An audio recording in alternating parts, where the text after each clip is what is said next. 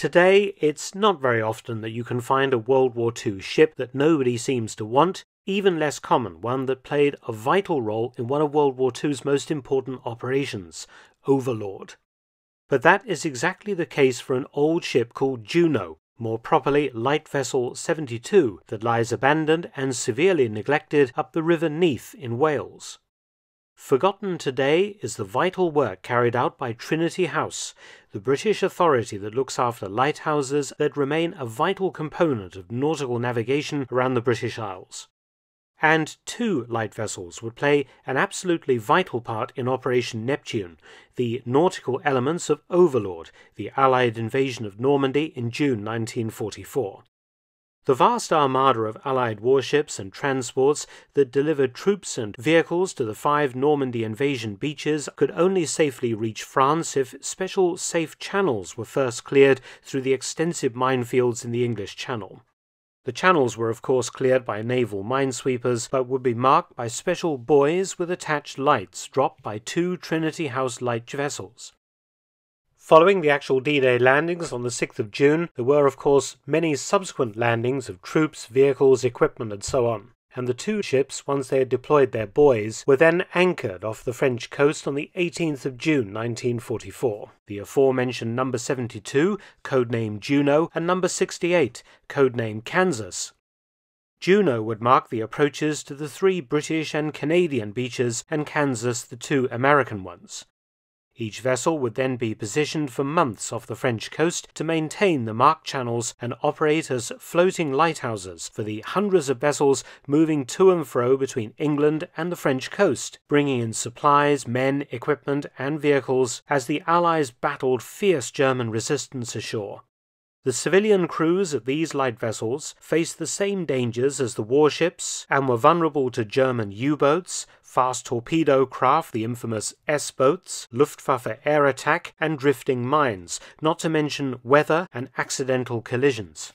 Light Vessel 72 was already an old vessel when she departed for Normandy in 1944, having been built in 1903 in Sunderland, England. She had seen service around the British Isles, the Channel Islands and off Gibraltar before World War II. She measures almost 116 feet, or just over 35 meters in length, with a 24-foot or 7-meter beam, and displaces 257 tons.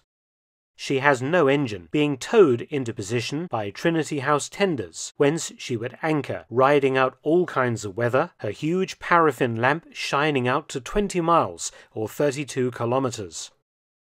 She was given the name Juno specifically for D-Day, carrying the name of the Canadian landing beach, and many of the British and Canadian troops bound for the 3 beaches after D-Day would have passed by her on their way to battle.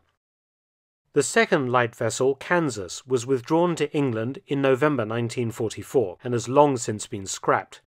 But old Juno remained on station until the 27th of January 1945, being withdrawn to Le Havre in France for much-needed repairs to storm and collision damage. She was eventually withdrawn to Harwich in England on the 3rd of March 1945, her part in World War II at an end. Juno served on after the war in the Bristol Channel as a lightship until she was sold for scrap in 1973 at the age of 70. She was bought by the Steel Supply Company of Neath, Wales, but thankfully the then company's manager recognised Juno's historic importance, and she was saved from the scrappers' cutters. Instead, she was moored alongside the scrapyard, and has remained there ever since.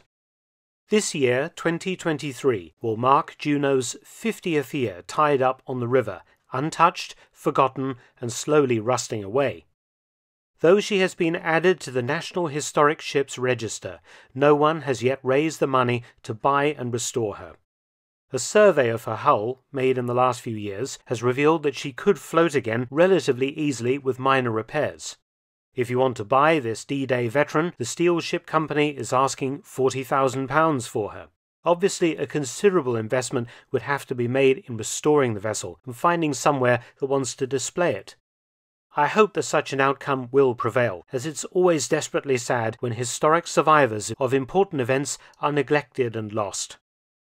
How much longer this vessel has, that was 9 years old when the Titanic sank, sitting there exposed to the elements and erosion, is anyone's guess, but probably not very much longer.